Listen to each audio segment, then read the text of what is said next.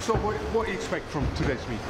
Well, two important things. First of all, we will agree formally the rollover of sanctions against Russia until it meets its Minsk obligations, so another 6 months of sanctions. And then we're going to talk about the commencement of our operation in the Mediterranean, the CSDP operation, setting out a range of measures which will allow us to interrupt the smugglers, the people smugglers' business, disrupt their business model, work with the upstream countries to try to stop the pressures that are driving this wave of migration towards Europe.